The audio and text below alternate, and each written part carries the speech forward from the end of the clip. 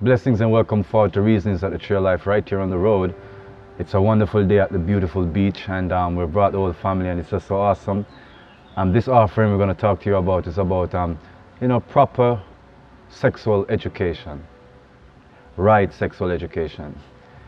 Modern culture has basically filled their minds with their own version of sexual reality, and there's a lot of young ladies and young men growing up with the wrong vision and version of sexual experience. A lot of it is forced upon them way too young before they're able to process the deep emotional connections and values in sexual experience. There's not enough education that is truly moral, that is yet respecting of their nature and biochemistry. Young, healthy, well-fed individuals will lead on to a lots of hormones and strong, intense sexual urges and desires. Trying to suppress them will only cause them to explode like a canister or standing on a landmine. The right core values in sexual experience must be examined and must be taught. Through copulation, through sexual harmony, and the sacred respect towards sexual experience must be taught. It's not just about a prevention of an STD or pregnancy. Sex is for procreation, and it also can be for the harmony and the healing and a little bit recreational. But when sex becomes a tool designed by society, taught to your children, taught to all of us in a certain manner, we lose the true sacred value of the sexual experience. It should never come first in an experience. It should always be after there is some way of knowing who it is that you're going to be sharing the sexual experience with. And that presupposes some amount of knowing yourself before it is that you step forward into sharing yourself, your body, sexually. Body images are being affected by sexualized information because, as a matter of fact, many people are more driven by how they appear, or others appear, or others think they appear.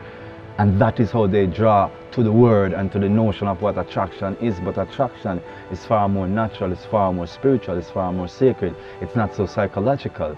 That programming is taking control of people's mental space. Many young people are thinking that the way another person physically appears to them tantamount to value and a quality of relationship, because maybe there's a quality of sexual experience. But then there are some people who are spiritual who, as they would say, my nature does not take this woman, or vice versa. A woman saying my nature does not take to a certain man. Sexuality is more than just a physical act of penis and vagina. It is more than just that emotional high. It is a spiritual connection, that souls intertwine, that the elemental, the deep internal natures intertwine, and as such identities are merged into each other. So when there's a violent or vehement kind of a disagreement within that physical environment, the sex doesn't really calm it. Actually, it makes it spread, it makes it intensify. It takes the parodies from one soul to another. It's like taking the pathogens from one entity to another. It's more than STDs. How we are showing our children true emotional reactions in a sexual nature is essential. Then when you lock it away in a box and you keep it hidden from them, and then you say at age 20 or 19 you begin to say to them, well, you'd like them to be well-adjusted men and women, when you have kept an essential part of the experience away from them. Some of us say socialization will show our kids how it is that truly healthy sexual and moral practices will come about, but the fact is we don't do that. We do not show by our behaviors towards our spouse in very special moments as a guideline and as a reference point to intimacy. Intimacy without the sexualization. Intimacy that is based upon a true affection and a true care, hallelujah, for the other individual.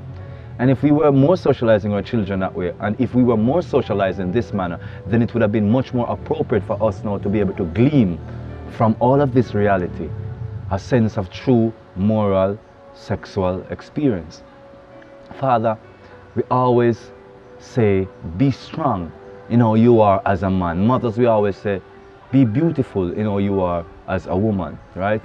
It is that you bring yourself together as a woman, or it is you bring yourself together as a caregiver, right? These things are end result of the sexual experience. Nurturing those things within yourself would give more value, add more worth to the sexual experience. It would actually add more fervor to the sexual experience if it is that those moral and deeply divine ingrained attitudes can grow within you as a woman, the fatherly attitude can grow within you as a man, then when there's a sexual exchange, the depth of the procreation, the quality of the sexual experience will be the value of the offspring, will be the love, the virtue of the offspring. Sexualized information, the over-sexualized information is overdone. Modern culture has taken a lot of people totally away from the center, totally away from the rooting of that sexual encounters in the greatest part bring forth children. And when you do not plan the end result properly, the experience loses its value and become this valueless commodity, almost an addiction to chase after, to race after, to covet, versus being a sacred and fulfilling act that is truly satisfying and soulful. Sometimes people seek after more sexual acts because, quite frankly, the sexual experiences that they're having are of no value, little or no value, because the soul is rarely or scarcely ever involved in these experiences. They are sensory driven, body image driven, and materially driven. So a lot of it isn't really essentially soul oriented, soul driven, and it's coming from the true understanding of that there's a magnetism, that there's an electromagnetism between minds, between bodies, between souls, and the attraction thereof and the connection thereof. It is like a cosmic explosion of electrosensory perception, feeling, depths of emotion, moods, freedom, release, clarity. Hallelujah. It is deeply spiritually, heavenly, sensational. Hallelujah. When it's had at the right level, there is nothing more sensitive. There's nothing more special. There's nothing more deeply satisfying and intense with the right spouse, with the right mate. When you found that woman as a man that sparks that genius in you to alight your whole chakras, I would say it causes the whole circuit board, hallelujah, to light up. Ah, what passion a single touches. Oh, what deep sexual bliss the act is.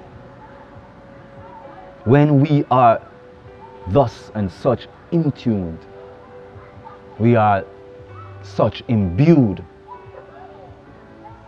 with that clarity, with that value, with that depth of true sexual experience. We have to resonate and actuate from this point of view and build from this point of view as we go forward into ourselves, as we go forward into a fulfilling, lasting relationship, that the sexual act need not be constantly repetitive, because in due season, in the right timing, it is so awesome and divinely magnificent that it is satisfying, lasting, fulfilling experience. It's just so divine. It is just so beautiful when we can find such alignment, such connection, such awesome attachments in the physical, in the emotional, in the spiritual. Start with the self.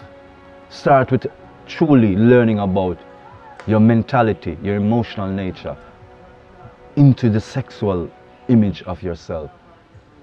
Bring it closer into clarity as you pervade your world, and look at the physicality of the woman until it becomes the spirituality, until you can see her virtues and her value.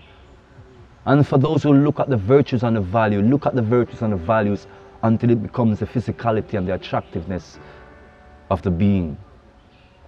Women look deeply into the experience of the male. Women look deeply into the experience of the masculine and see how it is. There's joy in that true alignment. When you're not projecting your thoughts into his space, when you're not putting a bucket list of ideals and ideas for satisfaction, when you're just present, feeling, being in tune with your own emotions, being in tune with your own self. And then this in-tuned nature, this in-tuned self will then align and connect more naturally to that soul-satisfying man that you've been waiting for, ladies. It is so mystic, it's beyond cognitive. It is just reality. It is just actuality. And if you can be at peace enough, if you can be in tuned enough, if you can shape your emotions and your thinking enough to focus thus and see clearly the value, the virtues in attractiveness, in how you will want that, in how you are that, in how you're attracting that, in how it is you. Beautiful, soul entwined sexual experience that's of the highest level, the highest virtue, and the highest value.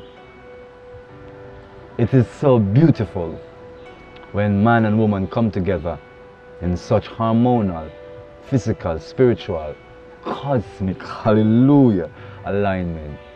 Here is towards encouraging the most purposeful, healthy, harmonious sexual activity, sexual education in all that is harmonious, moral, natural, and yes, fulfilling. Hallelujah. Take your time. Get to know your mate, know your spouse. Know the one of which your heart flutters, your senses are drawn to. Know her. Ladies, get to know him. See the many dimensions, the many angles, the many avenues, the many moods that truly generate the spark and the whole flame of attraction. In the perfect law of sexual attraction and sexual harmony, here's towards you finding your perfect mate in the perfect time for perfect law, actualization, procreation.